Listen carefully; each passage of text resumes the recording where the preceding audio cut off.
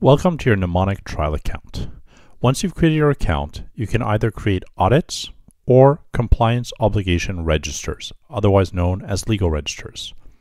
During the sign-up process, you will have been prompted to create a facility. If you have not yet created a facility, you can do so by clicking on Create Facility to the right here. If we want to build our first compliance obligations register or legal register, you have a couple options. You can do it by clicking on the button here, or you can click here where it says create your first compliance obligations list. Let's click on that. And let's say we want to create an environmental and health and safety register. We can say EHS. We'll select our main facility as well as the jurisdictions that we're interested in. You can then select the industry. General industry applies to nearly all businesses. If you're looking for industry specific information such as mining, oil and gas, or chemicals, please contact Nimonik. You can then select the type of documents you would like to include in this register. You would usually start with legislation and perhaps notices. You can also track industrial standards, and if you would like, you can upload internal documents such as permits, certificates, policies, and procedures. You can also indicate the legislation statuses that you would like to include in your register, such as published, enforced, and repealed. Nimonik also offers proposed legislation or proposed regulations. For more information, please contact our team. Here you'll select the EHS and other topics that you would like to include in this register. For the purpose of this example, I'll select environmental management, air emissions, wastewater, and then just a couple safety topics. You have many options here, and Nimonik covers a wide range of topics outside of EHS, such as privacy, cybersecurity, HR, and other issues.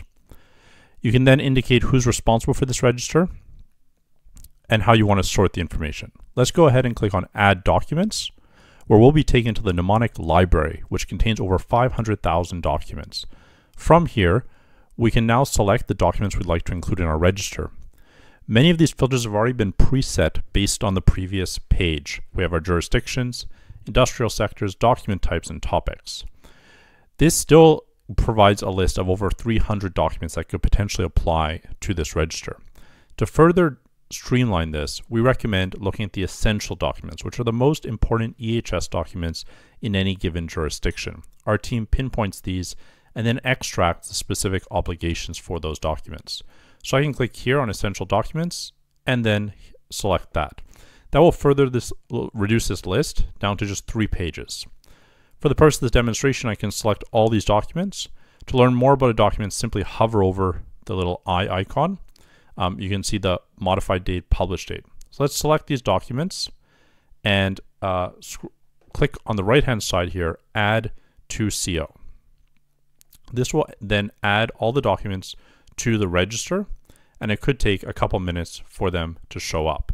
So let's just give it 30 seconds for these documents to load, and we will refresh this page, and we should see the documents in the legal register now. So these are all the various documents we just selected. You can always add more documents by clicking on the right-hand side here.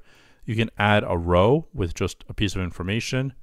You can add your own fields as well as manage the system fields. So let's say I want to see the descriptions directly in this table. I can click on Manage System Fields. And here I can say I want to see the descriptions of all the regulations and documents in this register. I'm going to click on Save. And when this page reloads, we'll now have the descriptions right here in this table. So you can personalize the legal register based on your own needs. As you go through these documents, you can indicate if you would like to track them for changes.